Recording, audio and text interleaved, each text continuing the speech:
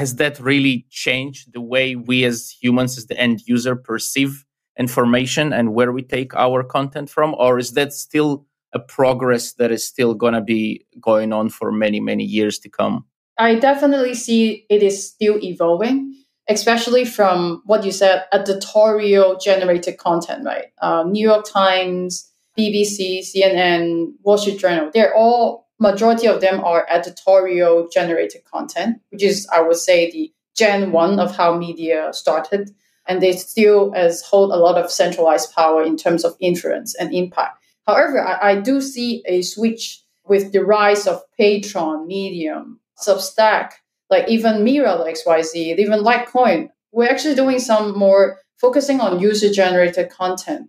And I still see it evolving. I think they're all looking for a way to sustain this whole business model. And in terms of how we can gather writers and how we gather readers is because I think we're not lacking of writers. We are lacking of readers. How we can actually gain the attention span of readers to read quality content. So I think it is still evolving. And now with the Web3 in place, people can have more imagination of what potential it could be in terms of this transformation, I would say.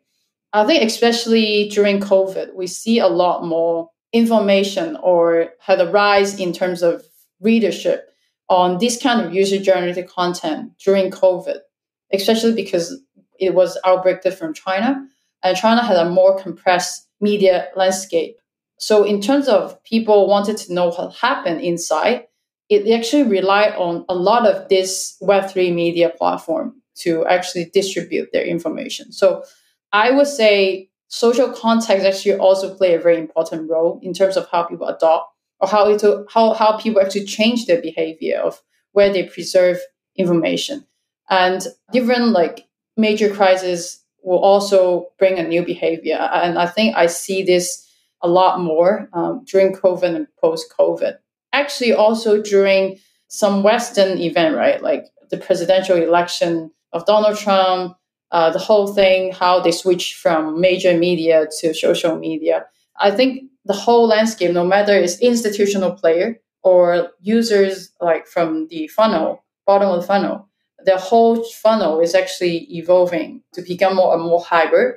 And even I think tier one media are actually struggling to keep their writers or columnists on them, because why would they let New York Times like take a majority cut of their readership or even traffic? Instead, they can actually start their on Patreon or Medium or something like that. So I think there's still like a unspoken battle between two. And I think the balance between these two will be very interesting to see.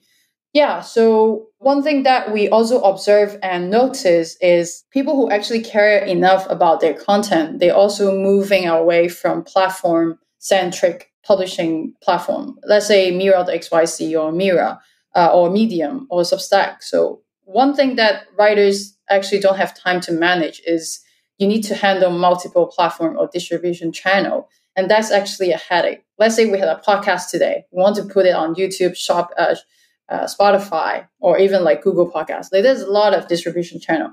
And how they can actually distribute better sometimes might not be lie on one single platform. So our approach is also the same. So LikeCoin isn't a platform itself. It's actually a infrastructure layer. It's like a publishing stack that can facilitate in all kind of websites, especially WordPress. Because we believe if writers actually care enough of their own content, they actually want the full autonomy of their sites, their traffics, so that they can work on the SEO, so that they can monetize or explore different business model. It's just not one.